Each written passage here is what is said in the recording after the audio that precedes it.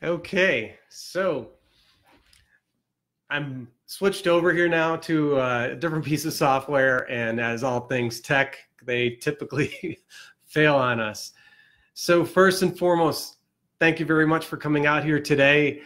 My name is Fred Abley, aka Mr. Fred from GetMeCoding.com, as you most of you probably know. And what I'm asking you of, or what I'm asking of you today is to sit tight with me for a few minutes, and I want to share some advice that I typically share with parents when I speak in front of orientation groups, church groups, schools, and so on. And you're going to have 4 takeaways from today's talk. Now, I'm also going to be able to provide these takeaways for you or to you at the getmecoding.com website. And if you go to the blog section, you can go out and download these. Also in there is a little bit of bonus material, and that bonus material is in regards to the internships that your son or daughter may have to also complete while they are pursuing their college career. So take a look at those. And as always, if you have any questions, feel free to email me at Fred at getmecoding.com, and I'll be glad to answer any questions or provide whatever advice I can. So let's get started with this. Really, the goal of this talk is to help parents weather what's coming up in the fall semester, which is about to start in a few weeks. And that's really, as a professor and having taught for many years, this time of the year is so important to all of us that we relax and we rest. But more importantly, your son or your daughter that's heading off to college in a few short weeks is probably enjoying the summer. So all is good. But very soon they're going to start getting really nervous. Now, whether they're going to be a commuter student or they're going to actually move off to the college, this advice applies to you and your household. So there are 4 simple takeaway tips that you can actually do right now. A lot of times when I give this talk, it's given earlier in the summer, and you have a little bit of lead time to make some of these things effective, but I still think you have plenty of time to take these on. So one thing that's clear, you have to realize that they are moving through this, I guess, tunnel, and they're heading towards a big transition. Now, all last year, while they were trying to figure out what school to go to and what their major was going to be, it was probably really stressful around the dinner table. And that being said, it got real stressful, really stressful. The other thing that also happens is right around February timeframe, and this is nothing against schools, but right around the February timeframe, they start to go into this dormant mode. They've already probably applied to they've already applied to their schools. They may already have even a major in their mind, but they're already moving past senior year, and they go into a lull. So that's why this first tip, I think, is probably one of the most important tips right now that you want to really embrace. And that's a simple one. It's actually go out and get them a book. Now that might sound odd. No, I don't mean a marketing book or an accounting book or a textbook or any kind like that. I think that you can go out there and buy them a book that they're going to be interested in. Now, what do you do with that book? It's really simple. Take the book, right? Open it up. I have a book right here. So you take the book, open it up. And on the inside, jot down a simple message. We wish you the best of luck in college. Love, mom and dad, grandma and grandpa, whatever it may be. Real simple message. Take something, mark that so they know that there's something in there, or put a bookmark there, and just simply leave the book on their bed. You don't have to hand it to them. You don't have to make a big deal about it. Let them go ahead and discover it, because that'll help them, explore it on their own. Now, why is that important? Well, like I said, since last February, they go into this really dormant state. And what is coming, undoubtedly, is reading. So if you think about it, I'm up here in the Northeast, and if you have your car parked outside and it's a really cold night or a really cold week, when you go out there and you start that engine, it's going to really work hard to get warmed up. And then once you start driving it, it's really sluggish. So it has to get warmed up. The same thing holds true here.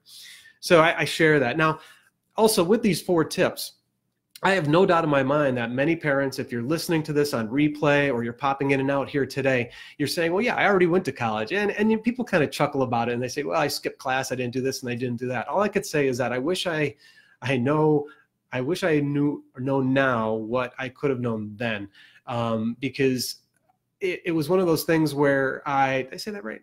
One of those things where it has changed, and I wish I did more of these things, because ultimately I would have gotten better grades. I probably would have had a stronger resume, and then I may have been able to apply to different kinds of jobs. So even though we say, oh, college is just kind of going off and having a big social life and this and that, and I know there's a great Tom Petty quote out there that talks about that, but I think what you really have to understand is that reading is a really, really important step. No matter if it's a marketing class, a cybersecurity class, or it's something else, the reading is really, really important, because everything can't be learned through YouTube.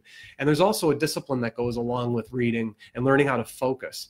So that book, make it a book on a subject that they like, whether it's Star Wars, if it was for me, it'd be Star Wars, or somebody's autobiography, or a musician that they like. Buy that book and then let them go out there and ultimately, enjoy that, and let them read a little bit. They don't have to read the whole thing, and ultimately, sit down for hours at end, but it allows that motor that's frozen to start to open back up again. So that's my first tip. Go out on Amazon after this is done, buy that book, have it shipped in a couple days, write the inscription on the cover, leave it on their bed. Okay, so what's the next step? So the next step, or the next tip, is ultimately breathe, right? Breathe and let go.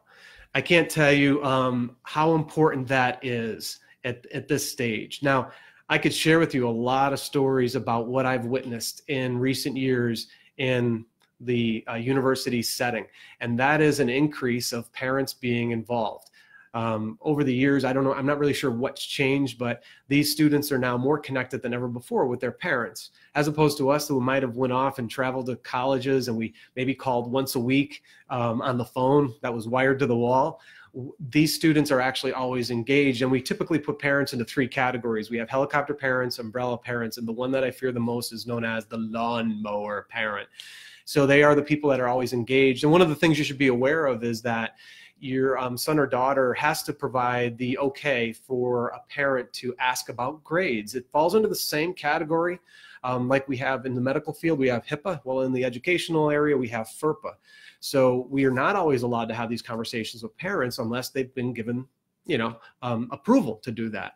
But more importantly, let go. Like the Disney Frozen sound or movie says, let go and let them get involved and take a step back at this point. You've done a fantastic job. There's no doubt about it in my mind that you've done everything you've done. Well, they've made a great decision, right, to go to college. And that's a big decision. But more importantly now, take that step back. And that's probably going to be your hardest thing. One story I could easily share with you is a phone call. I receive a lot of phone calls from parents asking about grades, but I could tell you a story of a young man who once came to me for scheduling advice. He was about 25, 26 years old at the time, and I said, sure, we'll set up that appointment. When that day came for the appointment, who was there but him and his mom? And that's fine, but at 26 years old, I don't know if he was really engaging it and owning it.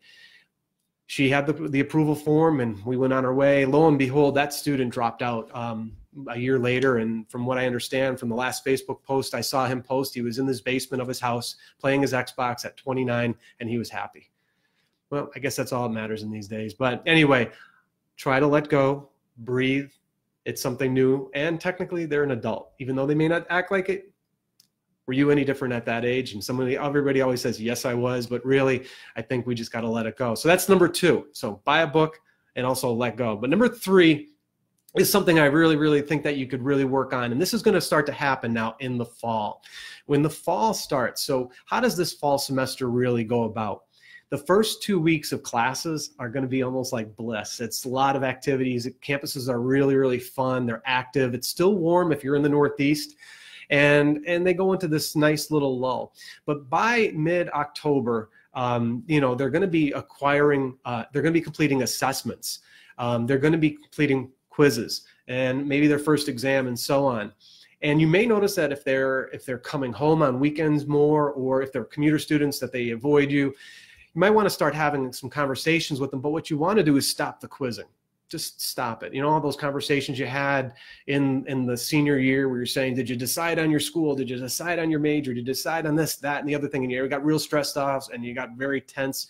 You want to stop the quizzing. You want to be smart, right? As a parent, you could just take a step back and ask different kinds of inquisitive questions. So you can have an engaging conversation with your son or your daughter just by saying, well, I know you're taking a biology class. What's that like?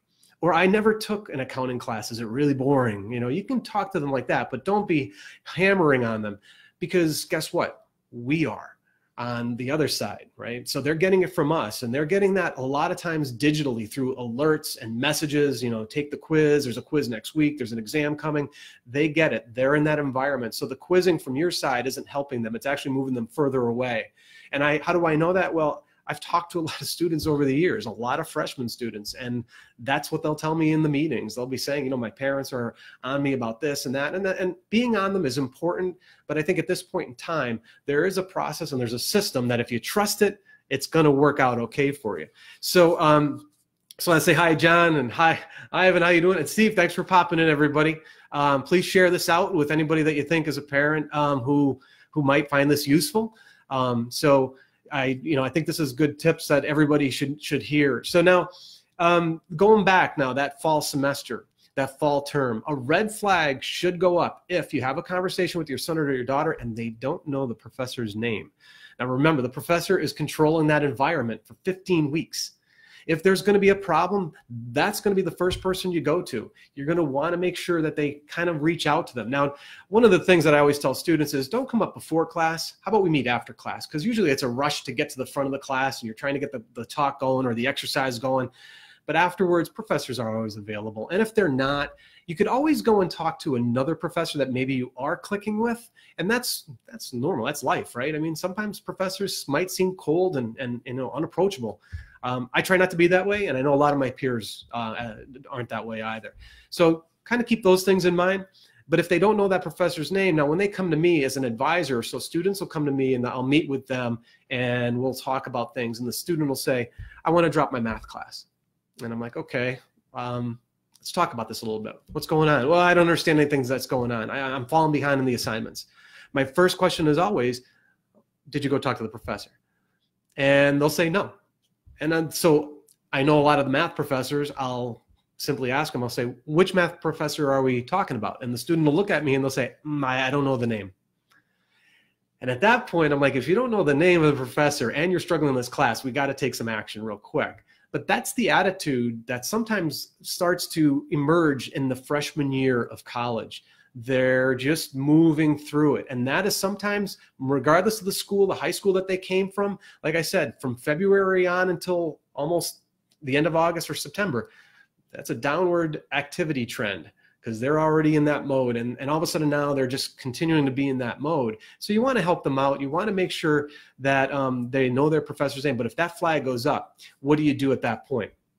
You want to just say, hey, did you think about talking to your professor? What shouldn't happen, though, as a parent, you shouldn't be making the call, okay? It should be on them because that's another very, very important tip. So the stopping the quizzing and so on, that's going to take me to probably my fourth and most important tip that I wish I had a better understanding of as an undergraduate in the 1980s. And that's known as just getting involved, or in higher education, we call it engagement. Now, what does that mean? So if you were an athlete in high school, or you were in student government in high school, or you were just active in high school, making the transition into college is kind of feel okay. You're going to immediately connect with people. You're going to immediately create a little community, and you're going to move through your coursework. So you're going to be okay. But what about those students that haven't done a lot of that in high school? And oddly, and unfortunately, that's a majority of the students. Those other students I just cited, that's the minority. So we have all these other students coming along. So what is this engagement thing? If you read the blog post, I tell a really interesting story. I do this exercise every fall term with my freshmen, and this is how it goes. I walk into the classroom and I have a neat conversation with them where I say this: what was the most expensive thing that you bought this past summer? And I'll walk around the classroom and I'll get all these hands raising and everything like that, and they'll be like, oh, I bought new sneakers. Well, okay. I bought a new game console. That could be expensive. Buy a guitar, Then I'll get that one, and every year I always get one. I bought a car, and I'm like, oh, that's awesome. That's really awesome. So I jump right on that. I say, so you're driving down Main Avenue in your hometown, and there's this really nice car in the parking lot. You drive in, you have a wad of cash in your pocket. You say, here's my money. He gives you the key. You hop in the car and you drive away. And the student will always look at me and they'll be like, no, I didn't do that. I said, so what do you do? He goes, well, I went on Carfax and I researched it, and I went out to these other lots and I test drove it, and I looked around, I shopped around. Oh, okay. So how much did you pay for that car? And usually they'll say it's like $4,500 or $5,000, something like that. And that's a lot of money, right?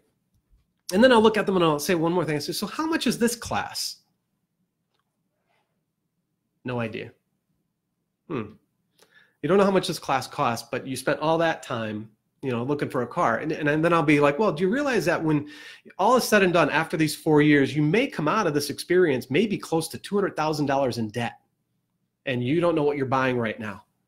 All right. So then I'll ask them, well, here's an easier question. What's the name of my class?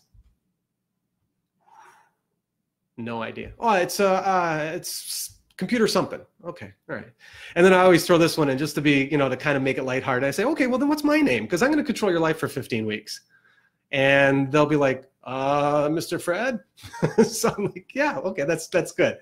So, it's all about engagement and owning the process. And if you're a parent and you're going to always be popping in on them, they're never going to own it. They're never going to think they have to own it. What will happen? Here's what happens. They're going to hit a wall. They're always going to hit a wall. If they're in the sciences, they're going to hit some rigor. If they're in the liberal arts, they're going to hit some rigor. So what does that mean? They're going to hit challenging courses. They're going to be touching on material that they've never seen in high school. No matter how great that high school was, they didn't see it. They're not going to be able to learn it all on YouTube or Udemy or Udacity.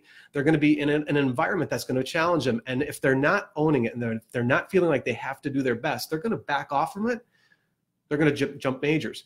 And that's something I always tell parents, be ready for this. Yeah, if your son or daughter is going into college and they have their major in mind, the percentage that actually keep their major on day one is incredibly low. It's less than 15% right now. They change. So, when they meet these classes, they don't know really what they're shopping around for. Or they didn't shop around for it. Maybe you told them that they need to major in this because that's where the jobs are.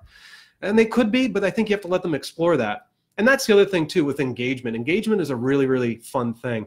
It means getting involved. It means finding a club.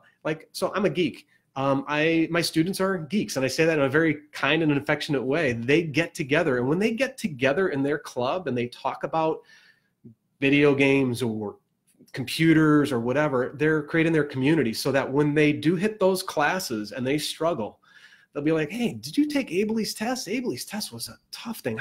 Yeah, I did it. I was okay with it. Well, what did you do? How did you study for that? So that's what happens. That community supports each other. So that's why engagement's really key. And actually, when you look at your tuition bill, not only are you paying for the professor and the learning space and the class, you're also paying for all this other stuff that's around it. And if you fully engage other activities along with your coursework, you immediately raise your success rate for academic success. And then ultimately, you're also doing probably the most important thing in my mind, and that's building your resume.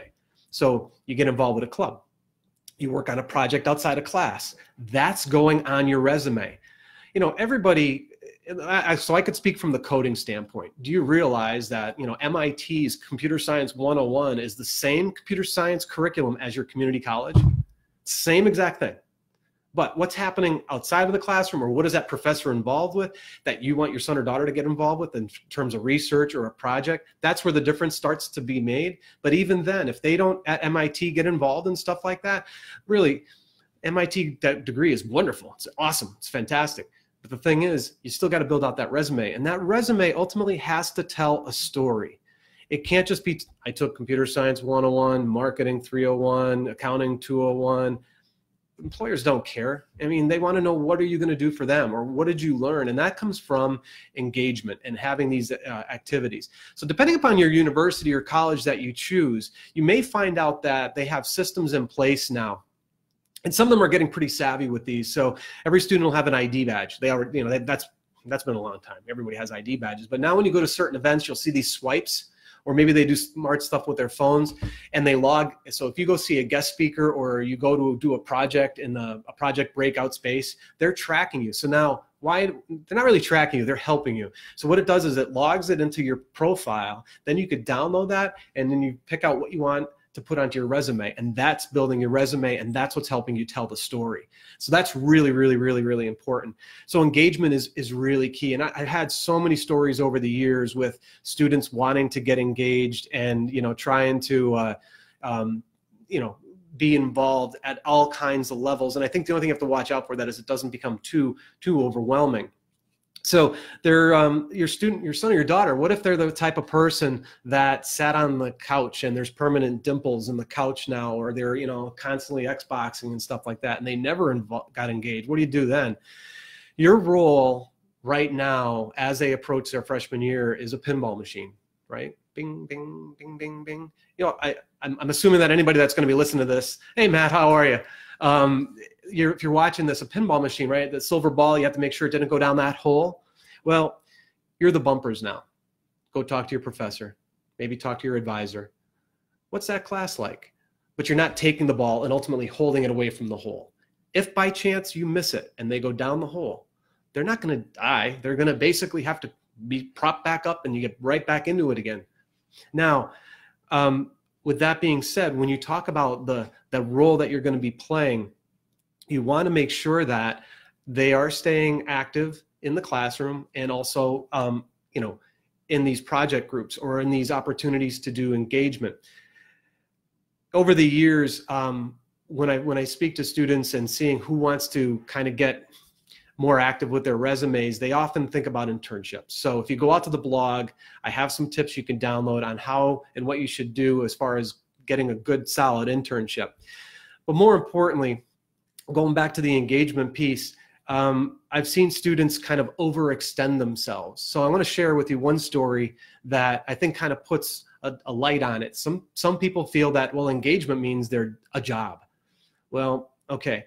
One day I was working with some students in a lab, and I had this other student come up to me. He was a junior. He was a rising star. He was really sharp, very sharp. He was going to go places. There's no doubt about it. And he said, you know, Mr. Fred, I want to drop this. I'm going to drop out. And immediately stopped what I was doing with these other students. I said, no, let's go talk about this. So we walked and we talked. We grabbed a coffee and we walked around the campus. And I said, what's going on? He goes, well, you know, I'm working part-time and I'm also, you know, struggling with these 16 or 17 credits of coursework. I can't do it anymore. I said, so I'm thinking to myself, part-time. I'm thinking 1987. So for me, part-time always meant 12 to 15 hours. Well, I begin to talk to him and I find out, well, he's working 38 hours. So that's a lot of hours, right? Well, since 2008, when the whole mortgage system collapsed, I've seen a lot of students working and also helping their parents pay for their mortgages, lost jobs and so on. Well, I thought, well, what's going on? Are you helping out your parents, or are you trying to pay for school? Oh, no. My parents are loaded. I don't have a problem. I don't have any problem financially. Okay. So, I looked at him, I said, is it gambling? Is it something else? And he said, no. I said, well, what's the problem? He goes, well, I have a car payment. You have a car payment? So when I asked him, now this was a few years ago, his car payment was in excess of $450 a month as a college junior. And I looked at him, I'm like immediately thinking to myself, why are you paying over $450 as a college junior? That's going to all come in time. And he looked at me and he said, well, it's all about the girls. The girls love having a new car. Oh, and I looked at him, I said, well, the girls are going to love it when you can't take them on vacation because you're too busy either folding shirts at the Gap or flipping burgers at Burger King because you're not going to have a job and you're not going to have a degree. Okay, so, or not have a career in a degree. So there's this attitude of what is engagement because they're so busy with everything else in life that they can't get involved at their university. And what they're losing sight of, and this as a parent, pinballing them, ask them to get involved, ask them to get engaged. Work alongside of a professor, get your name on a publication, go to a conference. That all builds your resume so that when that employer is looking at you either as an intern or as a potential job hire, they're saying you're a rock star, not a rock. And that's what it's all about. So the 4 tips: get them a book. Like I said, leave that little note in the inside flap, leave it on their bed. Also, relax, breathe, and let go. It's time. And the nice thing about universities, one last thing I'll say about that, it's a sandbox. It's designed for students to fail and lift up. Not everything should be an A, okay? And they're going to learn that. The 3rd thing is also to stop the quizzing, okay? That's our job. Remember those smart questions just to feel the edges? pinballing them back in to talk to the professor. That's all you got to say. Plant that seed, right? And then ultimately, engagement, getting involved. That is one of the keys to succeeding in higher education. And that's the thing that also differentiates it from watching everything on YouTube. You know, I will say this about YouTube and the online education world that I'm fully involved with. It's always nice when you have a professor on top of you holding you accountable. YouTube doesn't hold you accountable. Udemy doesn't hold you accountable. Udacity doesn't hold you accountable. How many classes, if you're an adult listening to this, how many times have you taken a class online that you haven't even finished? Okay, so some things to think about. All right, so I took enough time. I said I would try to keep this to 30 minutes. I'm at 25 minutes now, and I want to thank everybody, like I said, popping in and popping out there. And as always, please share this out with any parent that you think that this might benefit them hearing this message.